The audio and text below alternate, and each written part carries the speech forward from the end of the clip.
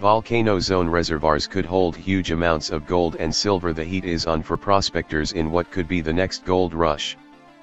According to a recent study in the journal Geothermics, a team of geologists has discovered a mother lode of gold and silver inside superheated reservoirs within New Zealand's Taupo volcanic zone. Extreme heat from the volcano's magma plumes is heating water, producing acidic underground reservoirs and springs that in turn dissolve the surrounding rock. This then allows the embedded gold and silver to come loose and collect in the water. If successfully drilled, one well could yield as much as $2.7 million in gold a year.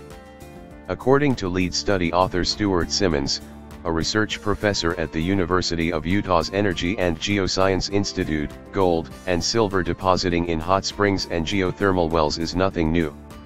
Apparently this was first discovered over 50 years ago, with New Zealand's Champagne Pool hot spring one of the only places in the world where tourists can actually see this phenomenon happen.